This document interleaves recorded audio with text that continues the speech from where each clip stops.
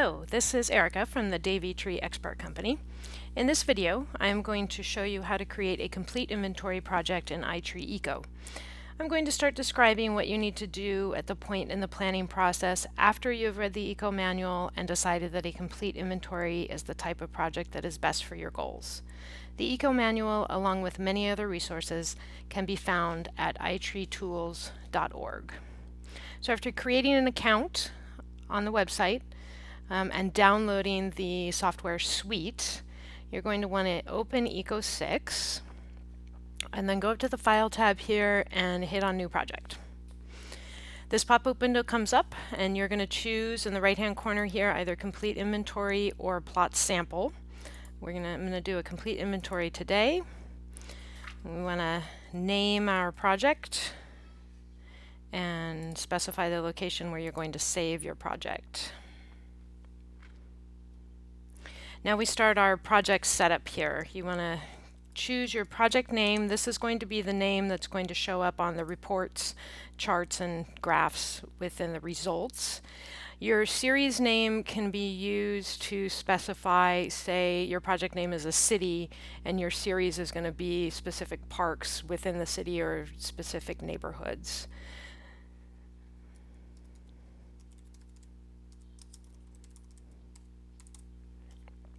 And then our series year, typically we like this to be the year that data was collected. That is especially useful if you're going to be doing repeat projects in the future. Now we go ahead and specify our location. We highly recommend that whatever location you specify in here is where you collect your data. So get as specific as you can with these designations.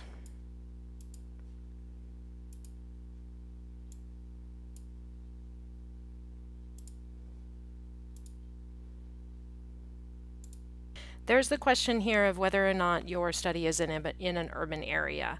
Sometimes the software has the default that it has checked it.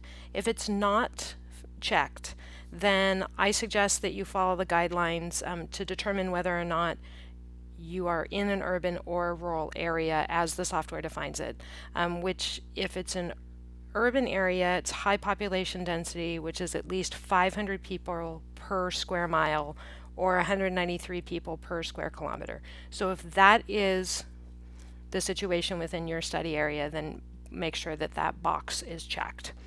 The software typically does default to filling in the population here, but if it does not, then you will need to do that.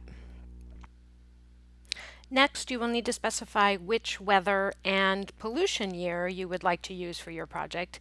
These need to be the same year, and depending on which year you choose, your weather station options may be different. So for instance, I know for Sacramento, if I choose an earlier year, I have more options for weather stations that are actually closer to the city. So once you have decided which year, open up the weather map and choose your weather station. All right, once your weather station is chosen, our last tab here for our project configuration is under the data collection options. So at a minimum, you're going to need to collect DBH and species, which are already checked here. You want to make sure you choose your units, and then the blue fields are highly recommended and the black fields are optional. And there are many options here. So make sure that depending on the goals of your project, you are choosing these in accordance with those goals. And then be aware, if you're going to check off the maintenance tasks, which I'm going to do here so I can show you those windows, these you can customize. And then if you check pests, you're going to have these different required fields that you're going to need to be collecting that you cannot customize but will show up on your data collection page. We also have some custom fields here which you can read about. Again, that takes a little bit more upfront setup for your project. Before I leave this page, I want to talk about stratification. Now, what stratification is dividing a project up into pieces. So for example, if you're collecting data at 4 different parks, you could stratify your project so that you can make comparisons between those parks. Or say you're collecting street trees in different neighborhoods. You could stratify your project to make comparisons between the street trees that are within those different neighborhoods. Regardless of if you're doing a project such as those examples I just gave, if you're just doing, say, street trees within a city and you don't want to divide it up, we still suggest that you click the strata box, because what that's going to do is allow you to enter a specific sized area for your project. And in that instance, you're just going to have one stratum, which I will show you how to do that in a minute here. So once you've chosen the fields here that you're going to, which data you're going to collect, you're going to click on OK. Now this window is going to come up if you did not choose to collect dieback or condition and dieback and percent dieback. You can go ahead and read about that and make your choice. It's going to do some default to 10% if you choose not to collect that yourself.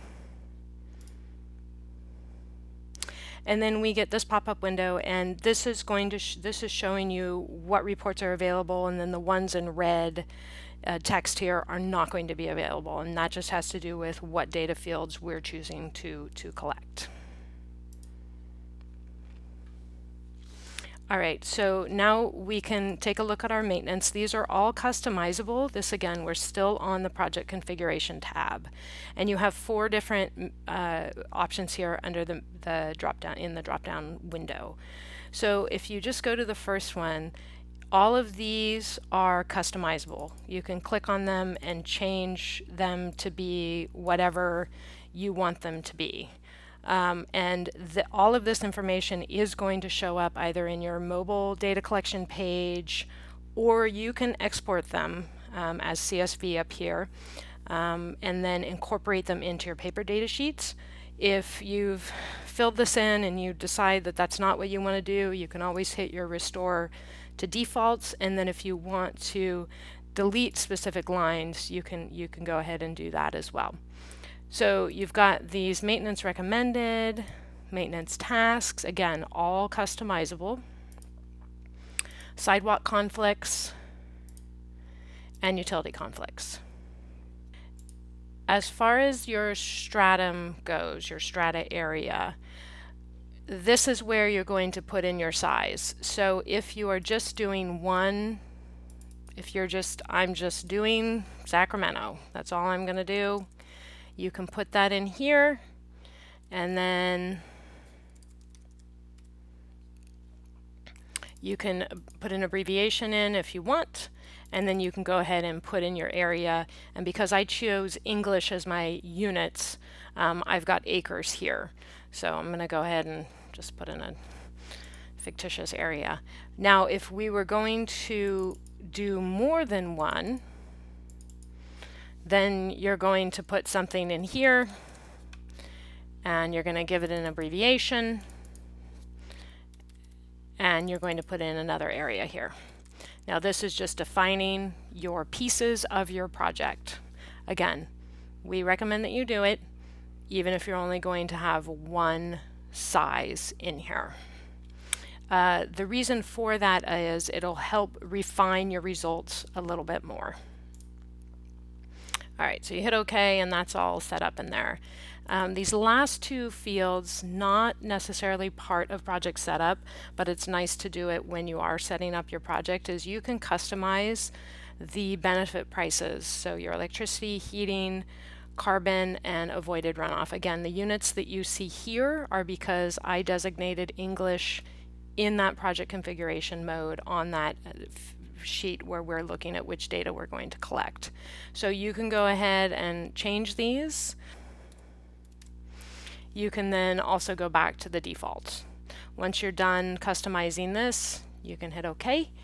And then the other one is annual costs. This is really beneficial if you can divide it up in 2 different ways. You can put in your costs, if they're public trees, you can put in your costs if they're private trees. This will total it over here to the right and down at the bottom, and then you will see these dollar amounts show up in your results on the cost benefit tables that we have in those results when your project is done. So after setting up your project, it is then time to collect your data. You can access paper forms at this button here. There's different options here, so we would go to the complete inventory. If you have chosen to do some of the maintenance tasks and you've exported those as CSV, you can combine those onto this data tab, so cut and paste to create a customized form depending on what your maintenance tasks are going to be. You can also use our mobile data collector, which you can check out videos on YouTube or our website about how to use the mobile data collector. All right, so if you have any questions, there's tons and tons of information here on the support tab. You can access the user guide, the user guides, the user manual. You can access our video learning page. You can access our website, which is where you can always contact us at support. So this is where you would go to info@itreetools.org. So thank you very much for taking the time to watch this video. Good luck with your projects, and let us know if you have any questions.